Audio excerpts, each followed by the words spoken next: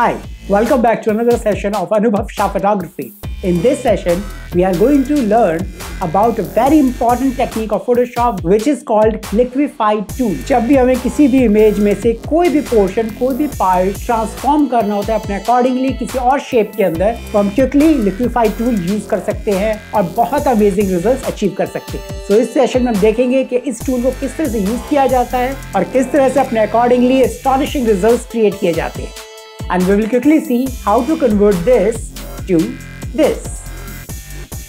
Liquify tool बहुत ही variation के अंदर हम यूज कर सकते हैं अपनी रिक्वायरमेंट के अकॉर्डिंगली। आप जैसे चाहे वैसे से यूज कर सकते हैं। There is no compulsion. So hello wonderful people, this is Anubhav Sharma from anubhavshaphotography. Without any further ado, let's get started.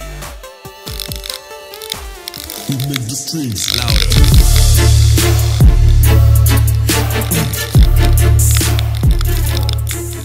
Alright, first thing first, let's open Photoshop and open the model image. So this is a pretty model which we are going to use for this session. She is from Mumbai, Maharashtra. और इस पे background पे double click करते हैं उससे पहले layer पे हम इसे कन्वर्ट कर लेते हैं एंड मेक श्योर कि आप इस लेयर को स्मार्ट ऑब्जेक्ट में कन्वर्ट कर लें। उसे कन्वर्ट करने के लिए आप जस्ट इस पे क्विकली राइट क्लिक करें और कन्वर्ट टू स्मार्ट ऑब्जेक्ट। ये ऑप्शन परफॉर्म करना बहुत इंपॉर्टेंट है क्योंकि अगर हम चाहते हैं कि फ्यूचर में कोई भी एक्शन जो भी हमने लिक्विफाई टूल के थ्रू हम लेने वाले हैं उसको हमें अंडू करना है या चेंज करना है, तो ये ऑप्शन स्मार्ट ऑब्जेक्ट हमें अलाउ करता है कि हम उसे चेंज कर सकते हैं। अगर ये स्मार्ट ऑब्जेक्ट नहीं होगा तो हमें लिक्विफाई टूल के किसी भी इफेक्ट को अंडू करने का ऑप्शन फोटोशॉप नहीं देगा। और स्मार्ट ऑब्जेक्ट पे से क्लिक कर क्विकली फिल्टर में जाएं, क्लिक ऑन लिक्विफाई। जब आप लिक्विफाई पे क्लिक करेंगे आप देखेंगे एक एंटायर फ्रेश विंडो आपके लिए ओपन हो जाएगी जिसमें कुछ आपके पास ऑप्शंस आ रहे हैं। तो यहाँ पर हमारे पास कुछ बहुत ज्यादा ऑप्शंस नहीं होते, पर जो हमारे पे लिमिटेड ऑप्शंस यहाँ पर होते हैं बहुत इंपॉर्टेंट हैं। हम क्विकली उनके बारे में देख लेते हैं। सबसे पहले जो हमारे पास टूल है वो है फॉरवर्ड रैप टूल।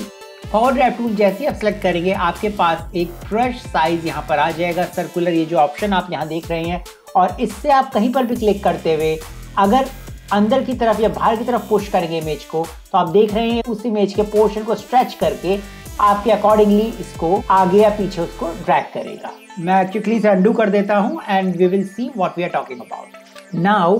इसके अंदर हमारे पास दो ऑप्शंस हैं, ब्रश साइज और ब्रश प्रेशर। जो लेटेस्ट वर्जन है फोटोशॉप का उसमें फॉरवर्ड रैप टूल के अंदर आपको प्रेशर और ब्रश साइज के साथ साथ एक और ऑप्शन मिलता है which is called density. Density को ज्यादा खास नहीं करता, उसका सिर्फ रीजन यही है कि जितने एरिया पे आप अप्लाई करना चाहते हो सिर्फ उस पर ही फोकस करता है। तो वो चीज हम अचीव कर सकते हैं प्रेशर के थ्रू भी और साइज के थ्रू भी। ऑलराइट, सो साइज हमारा क्या करता है कि हमें कितना बड़ा साइज चाहिए अपने ब्रश का। जितना बड़ा पोर्शन होगा उतने बड़े पोर्शन को ये कवर करेगा। देखिए अगर मैं अंदर की तरफ ड्रैग करूंगा तो अंदर की तरफ से ड्रैग कर रहा है, और अगर मैं इसको बाहर की तरफ मैं चाहता हूँ कि इसको थोड़ा सा पुश करके बाहर की तरफ मैं ले आऊं तो ये बाहर की तरफ करेगा।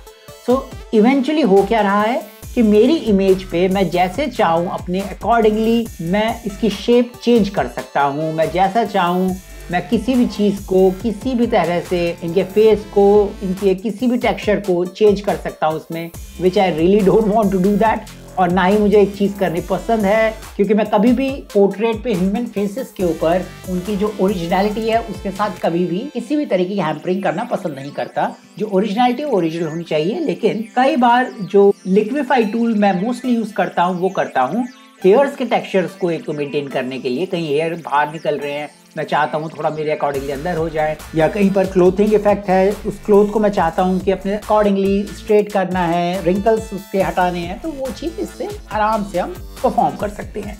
एनीवे, हम आगे चलते हैं। और फॉरवर्ड रैप टूल में जैसे हमने देखा कि जिस तरह से भी हम चाहें प्रेशर सेंसिटिविटी इसमें मैं रखता हूँ, हमेशा मेरी आदत है 50 to 60 के बीच में मैं रखता हूँ, सो दैट एक स्मूथ प्रेशर मुझे मिलता है क्लिक का।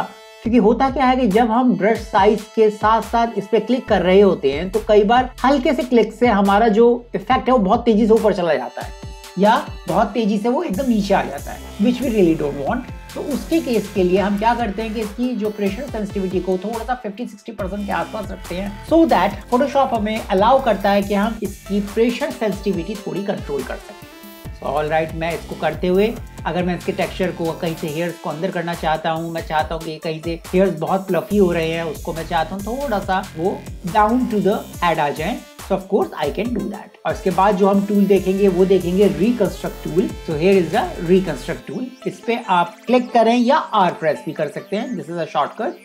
और once you have clicked on this particular option, जैसे कि रिकंस्ट्रक्ट टूल का नाम ही हमें इंडिकेट करता है कि कुछ कंस्ट्रक्शन को रिकंस्ट्रक्ट कर रहा है. मतलब कि सपोज अगर मैं फॉरवर्ड रैप टूल से कोई भी चीज हल्की सी चेंज करी है, तो इस टूल का जो सबसे ज्यादा प्लस पॉइंट है वो ये है कि इस पे क्लिक करते हुए आप जब उस पोर्शन पे हल्का सा भी क्लिक करेंगे और धीरे धीरे उस पे प्रेशर अप्लाई करना स्टार्ट करेंगे, तो ये रिकंस्ट्रक्ट कर देगा आपके लास्ट एक्शन को. ही देखिए इस तरह से रिकंस्ट्रक्ट कर दिया इसने. How wonderful this is. वापस इसको रीडू हमने कर दिया है. और the best part of this tool is कि आप ये नोटिस कर सकते हैं कहाँ पे जाके आपको रुकना है. सपोज आप धीरे धीरे अगर इस पे क्लिक कर रहे हैं तो ये धीरे धीरे उसको रिकंस्ट्रक्ट करना स्टार्ट करेगा. सपोज आई फील हाँ this is the best option I feel, तो मैं यहीं पे रुक जाऊंगा. अदरवाइज मैं चाहूँ तो इसको और ओरिजिनल इफेक्ट की तरफ एक एक क्लिक के बाद लेके जा सकता हूँ. मुझे वापस उसको स्ट्रेच करके या फॉरवर्ड टूल यूज करते हुए उसको ओरिजिनल शेप कैसी थी उसकी मुझे चिंता नहीं करनी पड़ेगी. ये टूल मुझे ऑलरेडी वो ऑप्शन प्रोवाइड करता है. ऑलराइट, इसके बाद क्विकली हम बात करेंगे पकड़ टूल की. पकड़ टूल जो काम करता है वो करता है किसी भी पर्टिकुलर पोर्शन को आपकी इमेज के स्क्वीज कर देता है थोड़ा सा. I show you what we are talking about. Suppose ये आपकी आईज हैं मॉडल की, आप चाहते हैं कि इसको थोड़ा सा मैनिपुलेट करना है, आपको हल्का सा चेंज करना है, तो आप इस पर क्लिक करते हुए इस पोर्शन को छोटा कर सकते हैं. देखिए इस तरह से इसके सिर्फ एक क्लिक से ये पोर्शन आपका हल्का सा छोटा हो रहा है. ये वाला टूल तब बहुत ज्यादा यूजफुल होता है जब आप बहुत क्लोजअप ले लेते हैं, और क्लोजअप लेने के बाद आप बाद में नोटिस करते हैं कि जो आपके फीचर्स हैं फेस के पोर्ट्रेट के वो बहुत ज्यादा एम्बोज होके स्क्रीन पे आ रहे हैं. तो उस केस के अंदर आप उनको थोड़ा सा स्मॉल कर सकते हैं. But again I would say कि आई रियली डोंट रिकमेंड कि आप कोई भी नेचुरल फीचर हो किसी भी पोर्ट्रेट का उसके साथ ज्यादा हैम्परिंग ना करें. बट यस, अगर नीडेड है तो ऑफकोर्स आप कर सकते हैं. So this is something which we have achieved. आप चाहे तो इसको कार्टून इफेक्ट में भी चेंज कर सकते हैं, बिल्कुल ही छोटा कर सकते हैं. So it's entirely up to you कि आप किस तरह से उसको चेंज करना चाह रहे हैं. सो एंटायरली उसकी जो लुक है मॉडल की वो चेंज हो जाती है. Just quickly click on restore all. That was the original one. Okay, finally we will go to the blot tool. Blot tool क्या करता है कि जो अभी हमने पकड़ में देखा है उसका अपोजिट करेगा. ये देखिए मैं जैसे इस पर क्लिक कर रहा हूँ ये इस चीज को एक्सटेंड कर रहा है. अगेन इससे भी आप एक कार्टून इफेक्ट जनरेट कर सकते हैं.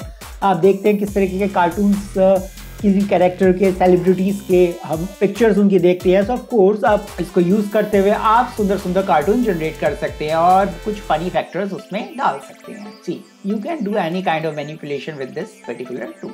Okay, I again do the restore all and finally हम बात करते हैं push left tool की. push left tool actually क्या करता है कि हम जहाँ पर भी क्लिक करते हैं ये उसके लेफ्ट साइड में हमारी इमेज का वही सिलेक्टेड पोर्शन को पुश करता है. क्विकली इसका ब्रश साइज थोड़ा सा कम करते हुए आई शो यू. सपोज मैंने क्लिक किया आई पे और हल्का सा भी मैं अपने इस वक्त कर्सर को राइट की तरफ ड्रैग कर रहा हूँ और आपकी इमेज का जो पोर्शन है उसको लेफ्ट की तरफ पुश करेगा. तो इसका जो मैं मेनली यूज करता हूँ डेंस हेयर पे जब मैं काम कर रहा होता हूँ तो उस वक्त मैं उसकी मैनिपुलेशन करने के लिए थोड़ा सा यूज करता हूँ. तो अभी हम सीख चुके हैं कि क्या होता है फॉरवर्ड टूल, क्या होता है रिकंस्ट्रक्ट टूल, क्या होता है पकड़ टूल, प्लॉट टूल और फाइनली पुश लेफ्ट टूल. और इन्हीं को यूज करते हैं मैं क्विकली फास्ट फॉरवर्ड में आपको दिखा देता हूँ कि मैं इसमें हल्का सा मैनिपुलेशन इनको यूज करते हुए करूंगा. Let's start.